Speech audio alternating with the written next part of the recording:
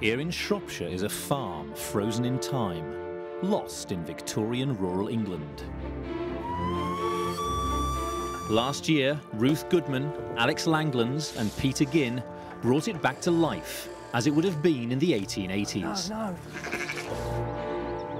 no. Under the watchful eye of their landlord, Thomas Acton, they enjoyed many successes. Here it comes. Cute and cuddly.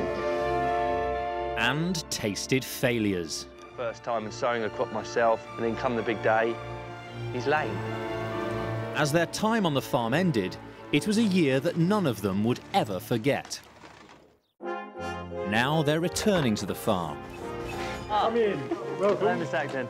To celebrate a Victorian Christmas Bangs of expectation. Bangs of expectation. on a grand scale.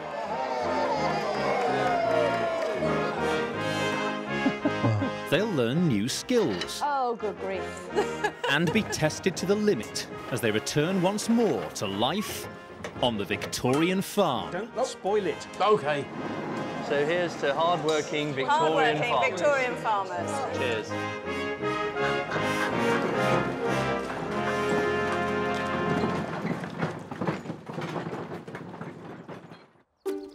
Before the Christmas festivities begin, the team must get the farm ready for winter.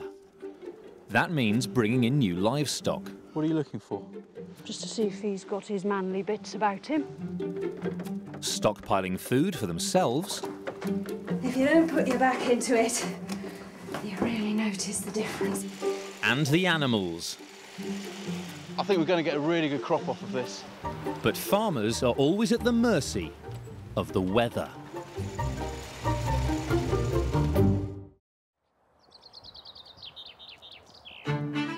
It's been a year since the team left the Victorian farm. They have an appointment with the estate's owner, Mr. Acton, and his son Rupert is on his way to take them there. Rupert's picking us up, isn't he? I believe so. What time did he say? He said, I think it's 3 o'clock. Glad to be back. It's weird, isn't it? It is a bit strange. It is a bit strange coming back. I'm looking forward to seeing Mr. Acton again, though. Yeah. Catching up with the affairs of the farm, see what's happened over the last year. Hello! What a welcome.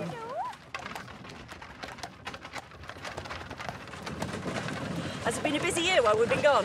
It certainly has, yes. I've been doing quite a lot of Rupert's got big plans for the team. Right. We'd like you to recreate the Victorian Christmas at Acton Scott. Right. What, for the whole estate? Yes. Oh, Large scale. my giddy aunt. When Rupert said, you know, that we're to do Christmas for everybody, there's a bit of me that's a bit daunted, I suppose, but I'm also quite excited about it because I do like entertaining. I like putting on a big spread. So this Christmas feast you want us to lay on, I mean, what sort of scale are we talking about here? I would think in the order of 30 to 40 individuals. For me personally, Christmas is about coming together. It's going to be about uniting a community. Victorians didn't invent Christmas, but they made it what it is today.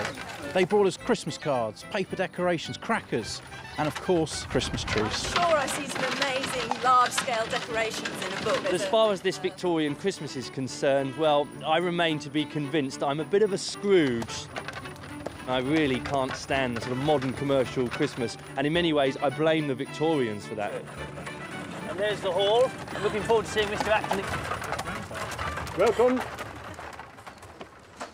Can I jump first? Oh, Mr. Acton. Very good to see you again. Yes. You well? Yes, thank you. Jolly good. Hello, Peter. Hello, Mr. Acton. Pleasure to see you again. Sorry. It's a good firm handshake. Well, it's certainly good to be back, Mr. Acton. Yes. Well, we're just coming to the busy time of year. I'm very glad to have you. Jolly good. You've got plenty of Christmas may be a few months away, but preparations must start well in advance. I'm sure you'll be more than capable of doing it. Have you had To get through the winter, a Victorian farmer needed a good stock of hay to feed his animals. The survival of his farm depended on it. Well now, this is the first task. Right. This is a meadow which has grass and clover, and we want to have it made into hay for next winter's animals to live on. Right. So hay harvest is going to be our first big job. It is. Big job is the operative word there. Hay is made from a combination of grasses, which are cut and then dried in the field. A good crop will depend on the weather. And that's the main thing we want to avoid is rainfall. Last year, the hay crop was destroyed by rain. It was the major failure of their 12 months on the farm. I think I'm slightly daunted by the prospect again this year. Naturally. Well, you can't dictate the weather, but when it's right, you must get on with it as quickly as you can. They only have a few weeks if the hay is to be harvested in its prime. The team's base for their year was a labourer's cottage, which they restored from scratch. But since their departure, Rupert has been making changes to it. It's absolutely... Brings the light in, doesn't it? Oh, where's my garden gone? Ah, yes. I'm sorry. I've actually seeded your garden to grass, but there is some compensation over here. All that work. I've actually made you a new garden in this position, but it needs a bit of work. Yeah. Oh. I thought perhaps you could plant some vegetables for the Christmas celebrations. Oh, here. right. Yeah. But the real surprise is that Rupert's added a whole new room to the cottage. Gracious. Ooh. Lovely, brand new copper. Yes, well, I know how much you love doing laundry, Ruth, so I built you your very own copper. Coppers were used to heat water for many household tasks. This one can hold about 15 gallons. Oh, it's lovely. Great big brick box with a fireplace. Oh, it's so clean. Hasn't there not been a fire in here? It's never been used yet, so you'll be the first one to use it. Everybody thinks they're just for laundry, but they're really useful cooking vessels, especially when you've got to do great big puddings and things, you know, big boil in the bags and... Actually, Christmas pudding. Yes. Seeing as I've got to do for all those people, that would be perfect, won't it? Yes. Go and have a look at Clumper? Yes. Hello, fella. How are you? Long time no see, eh? How are you, all right? Clumper was the team's Shire horse. Last year, he went lame. Lovely. It's lovely and smart. Although he's made a full recovery, enjoying it's it, yeah? crucial he stays fit. Now, the question is we going to be able to get him out and do some work with him? See if we can remember how to tack him up. Yes. Go. The Shire horse's tack was perfected in the Victorian period. It evolved from what was used on oxen in earlier centuries. I think he's lost a bit of weight, unlike us. A horse like Clumper can pull around 1.5 tons. Now, this was always the difficult thing for Clumper. Yeah. Because he never used to like this bit in his mouth. Stand still. Stand there. That's it. There we go. That's a tough one, isn't it? It's always a wrestle. I mean, the trick that myself and Alex were taught, put the thumbs right in the corner of the mouth, there are no teeth, and that makes them bite, move their teeth open. He was a powerful horse, even if he was a bit lame last year. It's good to be back, isn't it? Yeah. The boys want to see how well he's recovered by using him to pull a cart in their old farmyard. I can see a little pair of ears and a fixed eye. Yeah. Well, it's good to see him being used, isn't it? And here's the Thomas Corbett tip cart. Are you all right? Are you all right with the first complicated manoeuvre of the afternoon, Peter? Back. Back.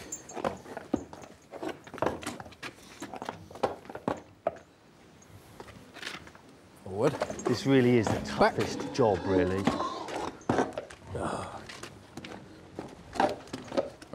Back, Clumper. Back. Good lad. Good lad. Back. Good Back. lad. Whoa. Good boy. Oh. Steady, steady, steady. That's all right, steady. The tip cart's loaded with manure for use in the new vegetable garden. Steady.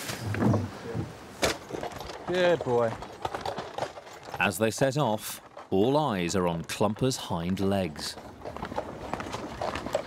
There's no signs of stiffness there, so looks like he's made a full recovery. Good boy. How's he feeling, all right? Yeah, he's looking good though, isn't he? Yeah. We might be able to use him for our hay harvest. Wow, look at that. Our cottage. Doesn't it look smart? Back. Good lad, that's Whoa, brilliant. That's good boy. perfect. Spot on. Stand. Well, that saved us a lot of shoveling. Yeah, shame you can't tip it into the cart. This should keep Ruth happy.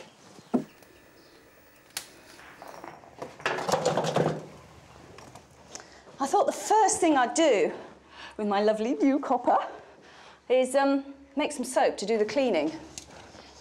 Making your own soap at home is something that people have been doing for generations. And there are, in the Victorian period, still any number of soap recipes in ordinary household manuals. All soap, wherever you buy it from or wherever you make it, is just a fat and an alkali mixed together, in essence. The alkali releases the acids in fat, reacts with them and forms soap. It could be any sort of fat.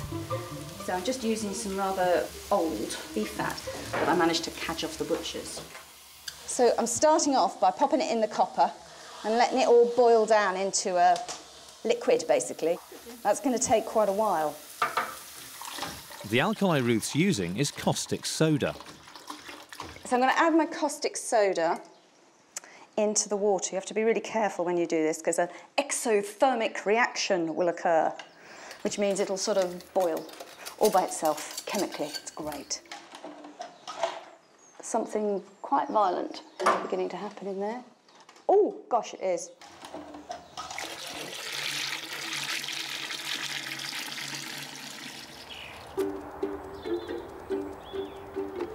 Well, there's a nice selection of bits and pieces over here, isn't there? Now they've seen Clumper in action, the boys must inspect the haymaking equipment. Going like this. Yeah, good for rowing up. They've dug out their trusty farming Bible, Henry Stevens' Book of the Farm, for advice on what to use. Throughout the 19th century, thousands of workers flocked from the countryside to the cities. Better get in there quick, it's Bamford. As part of this upheaval, much farm work became mechanised. Now this one here in the Book of the Farm, and this kicks it up, yeah, tedding of hay.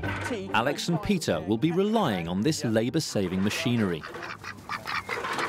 And there's one piece of kit they'll need more than any other. 2-horse mower. This is the daddy, though. This is the thing that is really going to save us some labour, isn't it? What, the Bamford's hay loader? What a wonderful piece of kit. The hay loader scoops up the hay and lifts it onto a horse-drawn wagon, or dray. Traditionally, you have a whole army of villagers pitching the hay up onto the dray with pitchforks.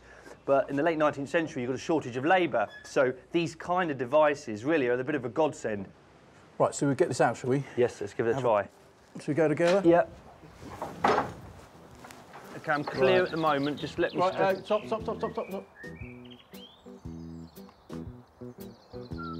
I mean, that's heavy. That's got to be heavy. Here it comes.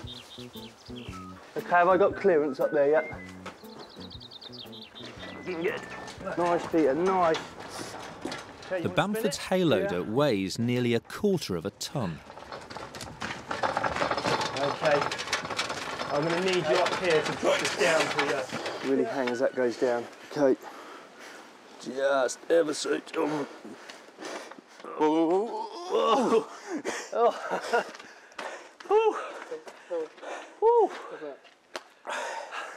Well, welcome back to the Victorian farm. It smells soapy. Certainly no longer smells of fat. I'm just going to pop a little handful of common salt in. Don't need a lot. Give it a good stir. Oh, yes, look, something's happening immediately. There it is. There's a solid forming. That solid is soap. This is my hard soap, quite caustic and tough, so it's good for doing really filthy, dirty jobs where you need something super powerful. This is going to be super hard soap. I can tell by the very white graininess as I push it into the mould. It'll set rock solid. The soap takes around 4 hours to set. So I'm just giving this chamber pot a really good go with a more caustic soap. And it's brilliant for this sort of job. Yeah. Alex and Peter are struggling to get the hay loader working. And then it goes underneath the big, Complicated piece of kit, this. that chain is tight, but it's on. Is that going to be too tight to give it a try now, do you think? Who knows? Should we give it a go? Yeah, let's give it a go. Come on. Right. Right. Let's go. Yep. And there we go. I could probably... Excellent. So we're the dray. This is attached to the dray, being pulled by the horse. The dray is the cart that we're loading the hay onto. Yeah. And this machine driving these spikes, which will be lifting the hay up this elevator, tipping it right to the top. Whoa! Over the top. Onto the dray. Onto the dray. And hopefully, that's going to save us an inordinate amount of work in the field. It's ready to go. Right, do you want to put this back in then, and I'll go and check the other bits of kit?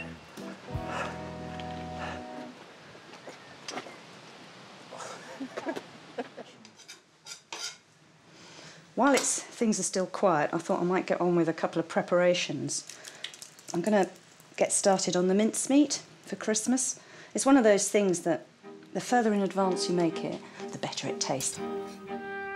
Ruth is using a recipe from the 1850s containing lemons, apples, raisins, currants and candied peel. If you go back to the medieval periods and you look for mince or shred pies, you'll find that they're mostly meat. And then they're just sweetened and flavoured with a little bit of raisin and a little bit of spice, which were fearfully expensive ingredients at the time. And of course, over time, as these expensive imported ingredients begin to drop in price, people put more and more in. And gradually the meat content goes down and the sweet content starts to rise. And in the 19th century, for many people, that meat element just falls away completely. The only thing, however, that sort of harks back and tells you where it came from is the suet. And modern mincemeat does mostly still contain suet. And suet, of course, is fat from a cow. In particular, this is a piece of what sometimes gets called a codli, which means the fat which hangs near a cow's cods. Cods is an old word for genitalia. And finally, last ingredient, brandy. The mincemeat will be stored in jars to absorb the liquid, becoming sweet and juicy over the coming weeks. It should be really delicious and make the most wonderful mince pies for Christmas. A week into their return, it's time for a catch-up. You look like a man who needs a top up there, Peter. Thank you very much. Go on then, get that down your neck. So what state is all the hay in? It doesn't look too bad. The grass is coming through, and give it a couple of weeks, it'll, I'm sure, be ready to cut. But it's largely going to be a case of keeping the eye on the weather. Yeah. What a familiar story. Every time we talk about making hay, this sort of dark cloud comes over, in, as if to say, don't yes. even try it. Yes. So, Ruth, what do you think of the cottage, then? It's so posh, isn't it, in comparison to what it was when we were here last? It's good to be back. It's good to see you again. Cheers. Cheers. Much. Good old Acton cider. You can feel it going down.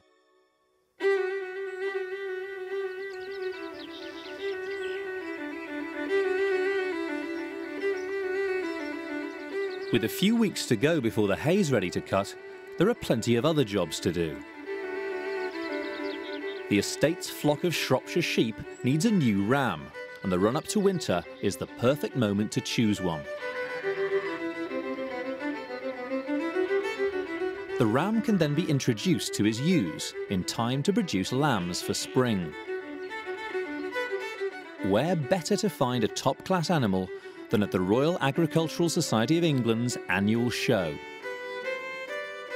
The show was started by the Victorians in 1839. Today it's held at Stoneleigh Park in Warwickshire. Dr. John Wilson is the Society's librarian. As you know on the farm yourself, the whole thing about the society and about the shows was this achievement of excellence. The finest livestock, but also the best type of farming. It was very competitive. It was a great distinction to have a prize, not only to the owner of an estate or the owner of a farm, but for the stockmen, the workers and so on. Don't forget, Britain at that time was the stock farm of the world.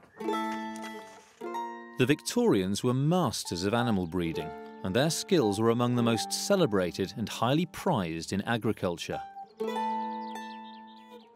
Selecting the right ram could determine the quality of a farmer's flock and his profits for years. Peter's called in an old friend, Richard Spencer, to help. Richard has 5 decades' experience of sheep farming. I've been tasked to come purchase a ram for our flock. So I've called on you for a bit of advice, if I may. Responsibility big. Big, yes. OK, well, you've come to the right place. There are quite a few different breeds here, and you've got some really good examples of the different breeds. And when we've had a look, you can make your own decision, then we'll take it from there. OK, fantastic. You make the decision, you're spending the money. Richard's lined up 4 Victorian breeds for Peter to choose from. We've got 2 Hampshires, 2 Shropshires, 2 Wensleydales and 2 Oxfords. The Oxfords are the first in line. So what exactly am I feeling for here? Well, what do you want in these sheep for? You want these sheep for the meat. You put your hand there, the jigger. That's your Sunday roast. New potatoes, garden peas. Imagine carving a slice of meat off that. Oh, couldn't wish for better. Mince sauce, beautiful. These are totally different. These are a long wool breed. These are Wensleydales. These will milk their socks off. With more milk, do you get a better quality of lamb? You may well get a faster growing lamb because using them on the Shropshires. Yes. That'll be the Shropshire will provide the base, and these just put a little bit something different in there. Would you be looking for anything on the face of the sheep? Well, if ever you're looking to buy a ram, you want something that's masculine. You don't want a ram with a weak, little, pathetic, effeminate face. That's right in the right place. But a ram, it's not. A ram has got to be macho, in control, ready to go, to take on the flock of ewes. And you want a ram with an aggressive face. All these rams have got it. Next, they move on to the Shropshires, the only breed of ram Peter has any experience with. What's a ram there for? Well, it's there to progress my flock. Exactly, to breed. What does he breed with? His wedding tackle. Of course. And there must be 2 of them underneath, hanging level. Beautiful. I mean, you've got to make this decision. I don't envy you. So basically, I've got to picture the offspring from this and Absolutely. my flock. Was a very, very difficult choice to make. That is what breeding is all about. Back at the farm, with the hayfield growing fast, Alex is busy preparing for the harvest. Hello, Ian. He's come to see Acton Scott's resident woodworker, Ian Wall. Ian, we've got a hay harvest imminent, and one of the tools we're in desperate need of is a hay rake. Apparently, you're the man to show me how to make one. I can do that. The hay rake is an essential tool for gathering the crop in the field. It's made from an ash log. And the idea is you're going to split that with an axe and a mallet. With a mallet, OK. So you place the axe in the centre and smack it with this. So right, OK, OK. It's done there. And how many blows do you think this is going to take? Well, I think you'll probably do it in about 10. 1, no, it's 2, 3. A bit like a fairground game, isn't it? It is. 5, 6, 7, 8. Come on, go for it. 9, one more. Oh. 10. Right, OK. You failed there, Alex. I failed? Well, it's not split. Oh, it's still splitting, I can hear it. Oops. I've got the axe stuck. Keep going, keep going. Move. There we are. I'll hold the axe. I hate that to see that blunted on your leg. Get in there, look. There we are. You're now looking at something that no one in the world has seen before. What? It's the inside of this tree. Right. Fantastic. And this is the original sapling that was growing. The very heartwood. Right. The wood is shaved into a rectangular shape in order to make the head of the rake. This is the vise where we're going to drill the holes. Right, OK, so we've got our rake head here. It will sit in there. Just tip it forward, forward, a bit more, no more, stop. OK. Right. So the trick is here, keeping them all on a good alignment, because you don't want your rake ending up buck-toothed. And out of that... Next come the teeth. We're going to knock this bit of wood onto this metal bar, which is hollow. Yeah. And as we knock it, it'll come through and out the other side. OK, so there you go. Your first tine. Right, OK. Woodworkers like Ian were common in much of the Victorian countryside. But despite being highly skilled, they were called bodgers, and the work they did was known as bodging. Ian has a theory about this. A bodger, he worked with green wood. He would make the legs and the spindles for chairs. And because it was green, they then needed to dry out. And one theory is, when you made the holes in the seat, round hole, you go to put the leg in, and the leg had dried out, and as it dries, it shrinks, and it doesn't quite fit. So you could say that was a bodge job, but it wasn't the bodger's fault, it's Mother Nature's fault. That's it. Finally, the teeth have to be banged into the rake head. That's it, you're through. Here we go. The moment of truth awaits. OK, so here we are. Look down the line. Ooh, what are you thinking? I can see one out of them here. Well, one or two are drunk. No, that's not as bad as I thought, actually. Could be better. Well, that's smashing, Ian, that really is. That's a work of art, the finished product. Well, you should be proud of that. Right, Pete, you've seen them, you've looked at them, you've looked at all the attributes. It's now up to you to make the decision. Go for it. It's a tough decision. It's a very tough decision. I am quite drawn to the first Oxford we looked at, purely because of the shape of the rump. I can understand that. However, I think Mr. Acton did say it can be any ram as long as it's a Shropshire. As long as it's a Shropshire? Yeah, right, I think he wants to keep the breed pure. OK, so now you've got to go for one of two. This one is slightly broader in the back, I'd say. Yeah, I wouldn't disagree. Probably for that reason I'd be inclined to go for this one.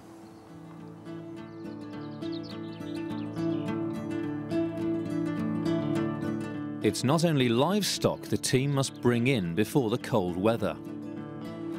Bread was a staple of the farmer's diet, so flour was crucial for winter stores. Ruth and Alex are going to make wheat into flour, the traditional Victorian way. Oh, now that's a sight. Look at that. I bet you're glad to see it carrying that lot. Yes, I am. In the mid-19th century, England had around 10,000 working windmills. Only 50 or so are operating today. Wilton Windmill in Wiltshire was built in 1821. The first job is to get its sails turning. Each one is 32 feet high. Volunteer Steve Chidkey has been trained to climb them. It must be pretty nerve-wracking up there, is it, Steve? Yes, it is when you get to the top. How did you feel the first time you did this? Terrified. I couldn't stop my feet from shaking. Mills were usually worked by just one miller, helped by his wife or an apprentice. Just pull it snug, and she's ready to go. Mike Clark has been a miller for 15 years. Up she goes. We're going up to the 4th floor, so we wait for 3 lots of bangs. Right. One. Creak, creak. It's not a rush job. Second one. When we hear the third one, I just let go,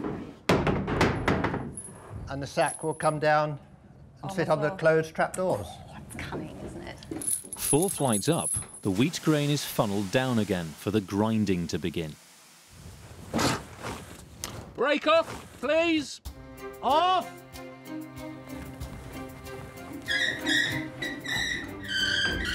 So that was... What was that then? That's... Oh, that's taking the brake off.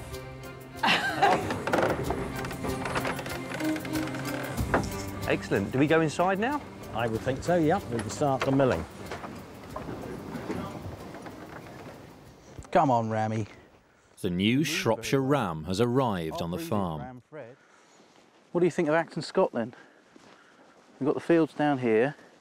This is the hall. It's going to be your new home. I know. Don't let me down. Hi, Merle, how are you? Hi, Peter. I've got a ram here. I open the gate. Merle Wilson is in charge of the home farm's livestock. It's up to her to decide whether Peter's made the right choice. What are you looking for? Just to see if he's got his manly bits about him. Oh, fair enough. There's no good having a ram that can't do the job. True. But this one's got both of them, so that's fine. I'm just going to look at his mouth to see that he's got his teeth. We're just looking to see that they lie nicely against the top gum there. Gum. Sheep only have front teeth in the bottom of their mouths. This may make it easier for them to grab the grass with their tongues. All species of ruminant, including cattle, antelope and giraffe, lack these top front teeth. Yeah, it's these two big teeth here. Yeah, never look a gift horse in the mouth, but if you're paying through the nose for your sheep, definitely check its teeth. That's right. Well, what do you think of him anyway? He's quiet, that's very important, because some rams can be very nasty. Mr. Acton will be very pleased. Well, Go it's on, all Mammy. yours. Tuppy. Good boy.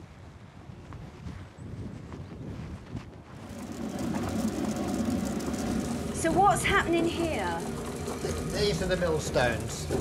So the bin up there that we tip the wheat in comes down this chute, feeds this hopper. And this hopper is open at the bottom to this shoe. And this shoe shakes the wheat, and this little metal four-pronged thing, you see, is called a damsel. And that damsel meters the wheat into the eye of the stone. Why is it called a damsel then? That's a good question. It's because it chatters away all day. Chatters away all day, like a damsel. But we're not allowed to say that. Well, you're not allowed to say that. Each of the millstones weighs 3/4 of a ton. They can move at 120 revs a minute, 2 turns a second. But it's all dependent on the strength of the wind. Look how quickly that's dropped away again. That little gust of wind and just straight back down. We might grind to a halt. Right. So that's the origin of the expression. That is so when indeed. something grinds to a halt, it's simply because there's not enough wind and everything's stopped. That's right. So can we go and see where the flour comes out? Next floor down. Well, it seems like it's totally ground to a halt now, doesn't it? I'm afraid it has. Such a funny day. It is. Let's have a look at this flour then. Well, let's feel a bit. In product. What do you think, Ruth? We've got a quite coarse grind, haven't we? Right. Can you alter the size of the grind so you get finer or coarser? Indeed. Our grindstones are just up here. Right. And this screw here controls the gap between the stones. I When she's turning, you catch what's coming down the spout, put it between your finger and thumb, and by rule of thumb... Rule of thumb, right. If it's a little coarse, you just a twitch on this makes all the difference. It's a really sort of organic thing, this, isn't it? Everything by touch and by smell and by feel. It's all the senses used to run the mill.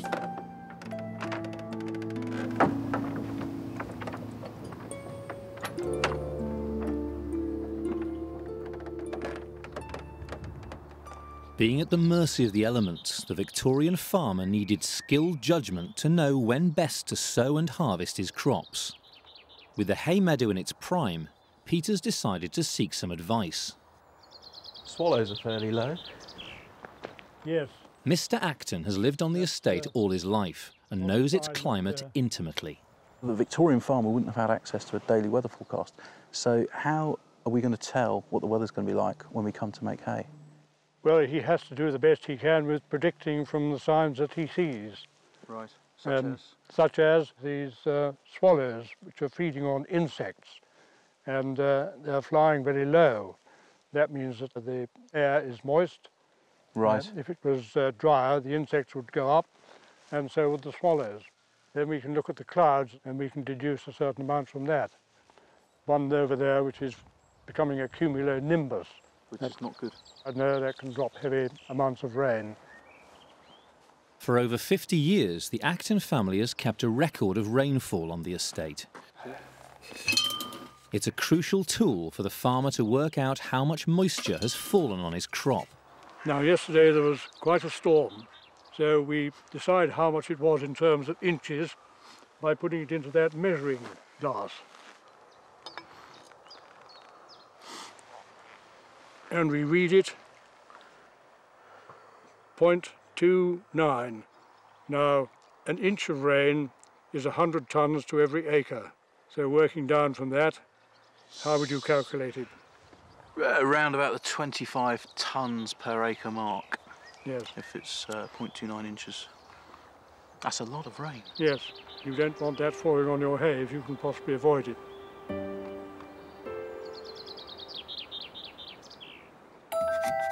While the hay meadow dries, preparations for Christmas continue. Christmas was given a complete makeover by the Victorians. To find out more, Peter's come to meet toy maker Jeff Nunnery. Hi Jeff, how are you? Hi Peter, good to see you. Pleasure to meet you. I love these wooden toys. Yeah. Really takes me back to my childhood. I sort of grew up in Germany. Right. And even today it's a wash of wooden toys. Wooden toy. The Victorian age saw the birth of the toy industry, and since then, toys and Christmas have become inextricably linked. So who would be the customers in the Victorian period for these kind of toys? Well, I think there'd probably be two groups. There's obviously the people with the most money would get these toys, which are panel doors, the dolls' houses. Yeah. These obviously take a lot of work, a lot of time. These are the windows for the doll's house, so they were very expensive. Yeah. Anyone with less income had the hoop and ball sort of toy, which was fairly simply made, less work, less time, less expensive. Even the cheapest toys, though, were out of reach of the working classes. It was in the Victorian period that the idea of giving gifts really took off, as did many of the Christmas traditions. And one of these is Father Christmas. But even in the Victorian period, his identity hadn't yet been sealed. You could still see him in a number of guises, a number of different robes. But the image we all know and love today didn't come about until the 1930s, when Coca-Cola had a gentleman dressed in a large red suit, white beard, very, very jolly, advertising their product. I'm hoping to pick up something that the kids at Acton Scott are going to enjoy. Uh-huh. So I'll probably take a couple away if I may. Yeah, no problem. For the Victorian farmer, work didn't stop for Christmas. And it was crucial to have a good store of animal feed for the winter. They won't back. The weather's set fair for the next few days, so it's time to make hay while the sun shines.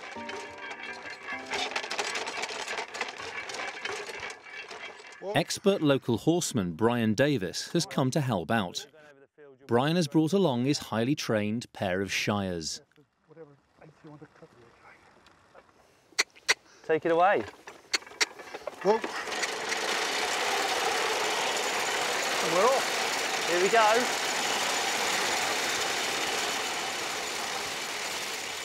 The boys' job is to gather the cut grass into rows. This is perfect. This is good. It's actually quite thick. I think we're going to get a really good crop off of this. And you won't believe it, but the sun's come out as well.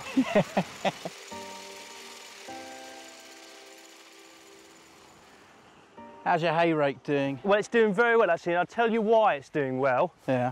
Because Mr. Acton gave me a really hot tip on how to use it. Normally, you're out in the garden, you're raking your leaves like this, yeah? Yeah. OK. But that's bad for the tines. You'll snap the tines. Right. You're supposed to use it like this. OK? I'm really getting under it. Just pulling it up and out. Yeah, very nice. Getting it. Thank you, Peter. Less chit-chat, more work.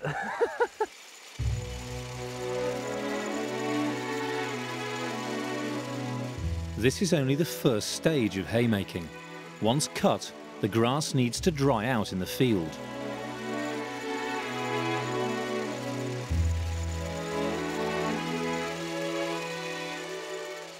But as the day goes on, the colour of the sky doesn't bode well. What do you think of that, Peter?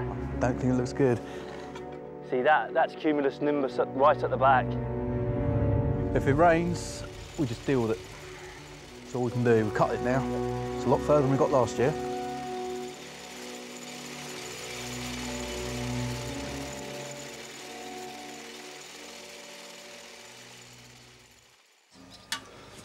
It's heavy. Oh, I know. In the dairy, Ruth and her daughter Eve are preparing for the hay harvest celebrations. We're making butter. So first of all the cream goes in. This is a great thing, this Victorian churn. It's just a barrel, really, on a hinge, so that it spins round. And then... OK, you're the youthful muscle of this operation, so go for it. Be strong. So what's happening inside the churn is like all the cream's being sort of agitated and bashed around, and it's making all the little globules of fat bump into each other, and when they bump to each other, they stick together, joining up, getting bigger and bigger and bigger. It's like planet formation or something. And eventually we'll find that we've all the fats in one lump, and we'll have a complete separation, a solid fat and a liquidy buttermilk.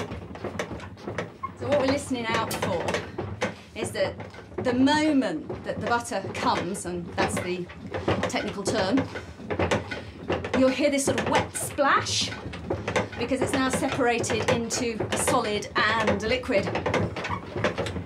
Might change. Oh, that feels different. It sounds, I think. Can you hear? Yeah. They're sploshing. Yay! Yay! Butter come! Okay. So that's our butter and our buttermilk. The next stage is to remove the buttermilk. It's squeezed out using a 19th century invention called a butter worker. Oh, can you hear that buttermilk coming out? Yeah, definitely. This ensures the butter isn't touched by the dairymaid's hands, which could melt it. In fact, the most prized quality a dairymaid could have was cold hands. But that wasn't all they were known for. Dairymaids were considered to be, well, a bit sexually alluring, actually. Dairymaids have to be very, very clean. You have to keep the spaces around you scrupulously clean. You have to keep your clothes scrupulously clean. And gentlemen used to have fantasies about them. And you see that in all the literature as well. If you read of things like Tess of the D'Urbervilles, you know? Tess works as a dairymaid. She's clean, pure, sweet, beautiful, and, of course, has her reputation destroyed. So you watch your step, young lady. Cheers. You see anybody posh? Run a mile. Run a mile. Cover yourself in dirt. Don't let them know you do dairying. Why do mothers have to be so embarrassing?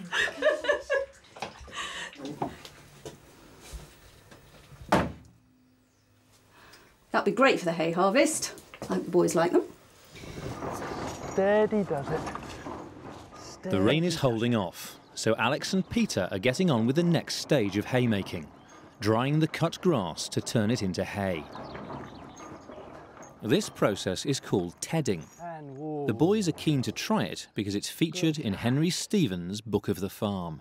Good boy. Looking good, isn't it? Let's see what this beauty can do. Yeah. Now the thing is it's quite controversial, this, because a lot of the people around here have said the old way of making hay is to simply cut the grass and let the sun do the work for the first 2 or 3 days. So it dries the top of the grass and it makes it that much lighter to work with. But of course, Stevens here is recommending a new and innovative way of making hay. And the idea is that with its spikes there, its tines, it goes round the field, just picking the freshly mown grass up into the air and starts drying it out. We just need to set these spikes so they're going to touch the ground. There we go, that's now pretty dangerous. You excited? I'm slightly nervous, to be honest, but... Well, this is it, Alex, we're making hay. Let's make hay. Like Alex and Peter, Clumper's never used this equipment before. Oh, steady, Clumper. Steady, boy.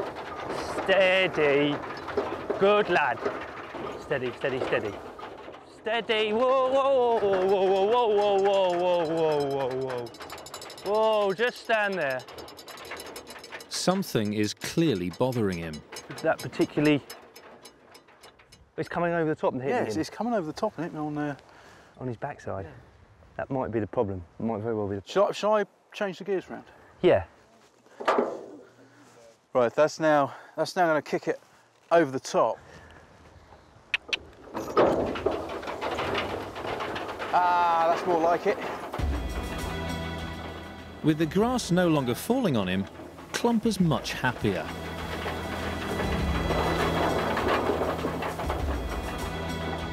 Now that is just great to see.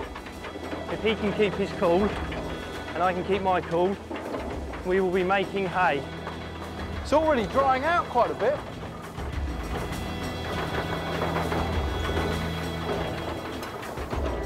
I mean, there's still a hell of a lot to do, but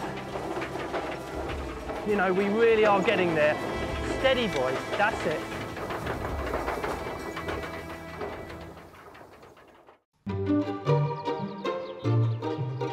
After a week, the hay is turning golden in the field. Yep.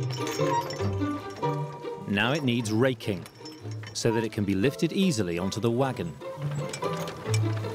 This is a side delivery rake, which effectively combs all the hay into long rows. It's a fantastic piece of kit. So dare I say, it seems as if we have a hay crop. Success at last, within our grasp.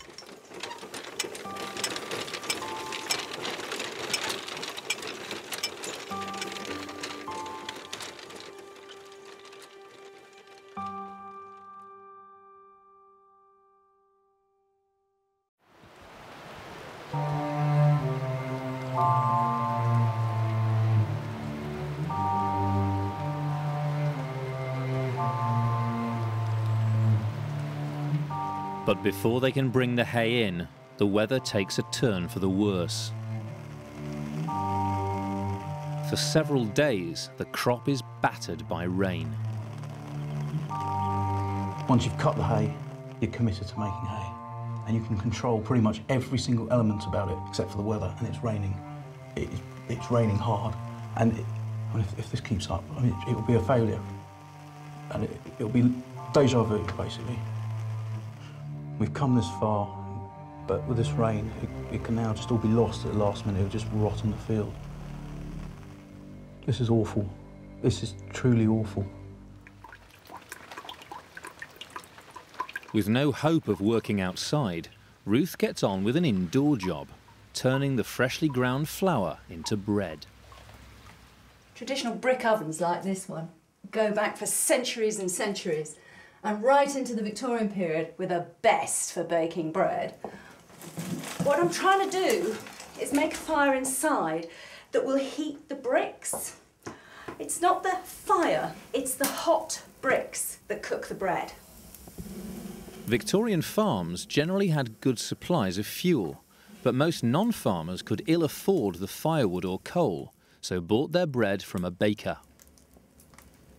When we went to the windmill, they've ground it in the flour nicely for us, so all the bran is still in them. And although it's very good fibre through your system, if you have a lot of it in the bread, you get a very, very heavy bread that's really quite chewy.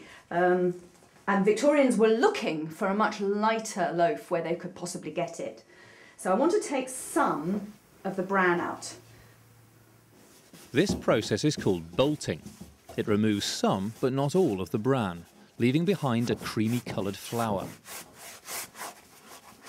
But in the 19th century, new technology meant that all of the bran was taken out at the start of the milling process. What you get out the other end is pure ground starch. This began to cause problems with so many people living on bread and potatoes bread. If you've got a bread that is less nutritious, even though it's bulky, you have people having problems with their diet. In fact, it became so much of a problem that eventually they had to introduce legislation to put nutrients back into flour for bread making. Next, yeast, water and salt are added. Starting to come together now into a mass. Now comes the really fun bit. I get to knead it. Now the longer and more vigorously I knead this, the more chance we have of having a light, fluffy bread. Like every other job, this is hard work. And it's one of those jobs that, if you don't put your back into it, you really notice the difference with the finished product. After 4 hours, the dough has risen.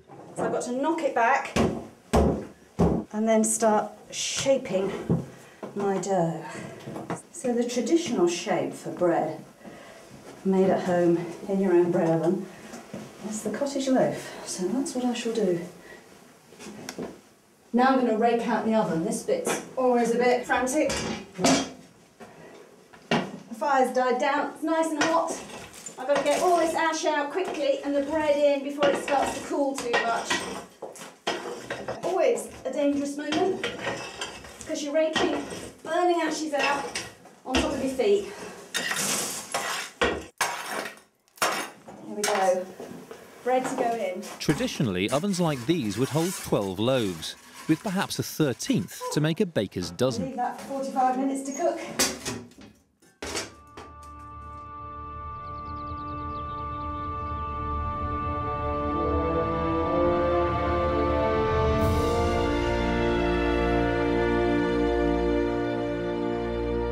At last, the sun is out. The hay has survived the downpours. Alex has lent Ruth his handmade rake, and it's time to bring out the loader. It looks good. Yep, come on. Ooh.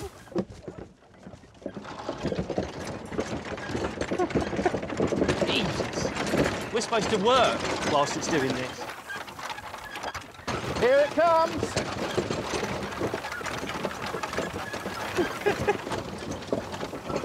Okay. Whoa!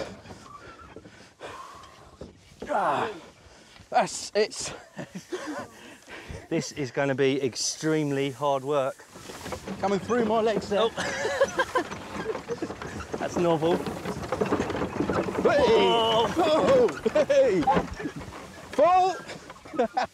We're trying to build like it's almost like a wall of hay along one side and a wall along the other. And all the time just trampling it down and packing it down so we can get as much on here as possible. Spinning bits for me to rake up. Yeah, that's the idea, Ruth. Well, you've got to have a job, Ruth, otherwise you'd be in the workhouse, wouldn't you? Was that your leg? Very, very close.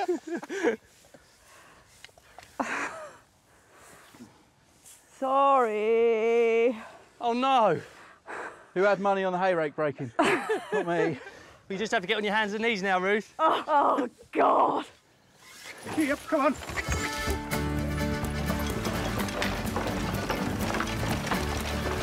It's like canoeing. Good going, Peter. Whoa! This machine is brilliant. Absolutely brilliant. And I've only stabbed Alex once with a pitchfork.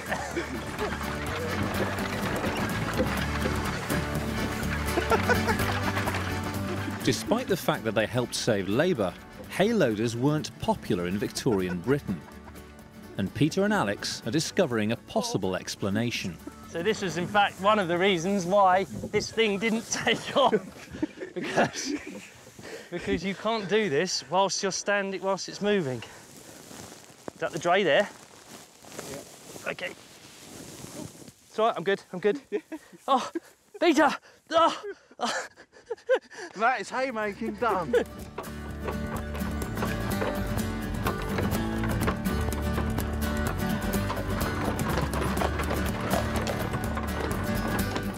The final job is to store the crop in the hayloft, ready to feed the animals throughout the coming winter. Their first major task in the run-up to Christmas is complete. It's an absolute joy to find myself almost immersed in hay, because I really didn't think I'd see the day. Tell you what, Alex. Yeah? I need a beer.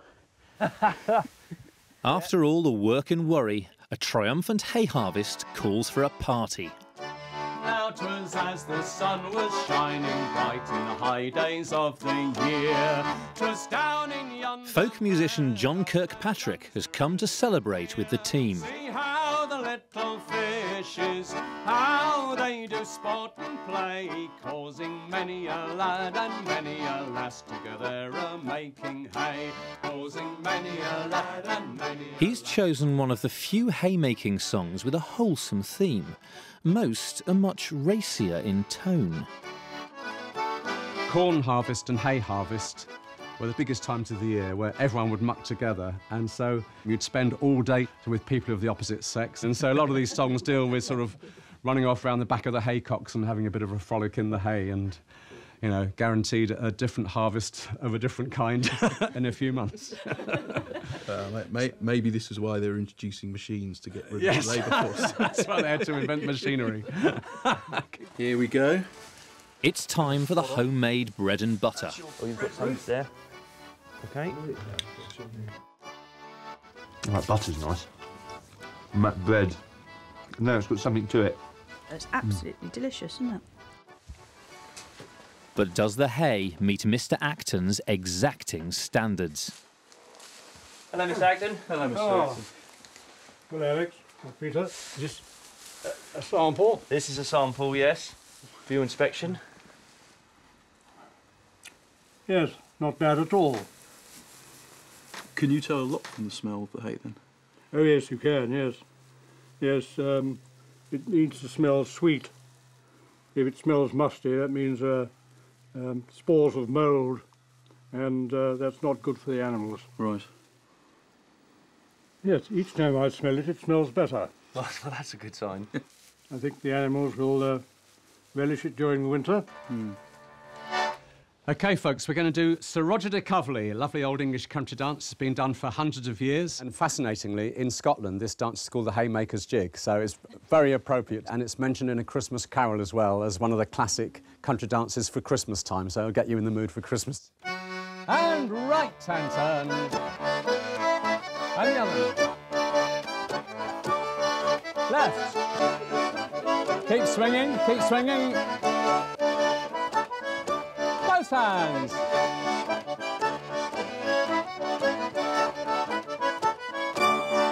Back to back. We now have a hayloft brimming with freshly mown hay, so... All done and dusted. let's One hope- weight off our minds. 2 hands. Yeah, well, that hay's going to last the cattle over winter. Yep. Yeah, Congratulations. Congratulations. Back to back. Roll on Christmas, eh? Yeah, cheers. Bar humbug. Down the middle. Next time on Victorian Farm, Christmas approaches. Thoughts turn to presents, treats, and staving off the cold. Professional brick. There are 10,000 bricks to be made. And it's tough. It is so tough. And a blacksmith's forge to get up and running.